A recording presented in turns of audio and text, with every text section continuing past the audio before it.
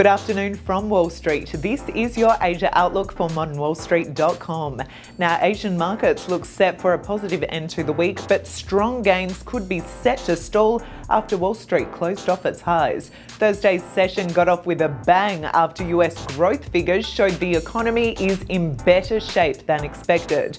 The burst of optimism came after the biggest one-day rally in 4 years and helped push speculation about a September rate hike to the background. Concerns about China also faded as traders absorbed more quarterly earnings. Now recapping Thursday's session across Asia, and Hong Kong's Hang Seng jumped 3.6% and China's Shanghai Composite advanced 5.4%. Japan's Nikkei gained 1.1%. Finally, in Australia, the S&P ASX 200 index put in a strong performance and ended more than 1% higher on Thursday, but gains may be limited ahead of the weekend and the RBA's rate call next week. From modernwallstreet.com, I'm Loda Smith.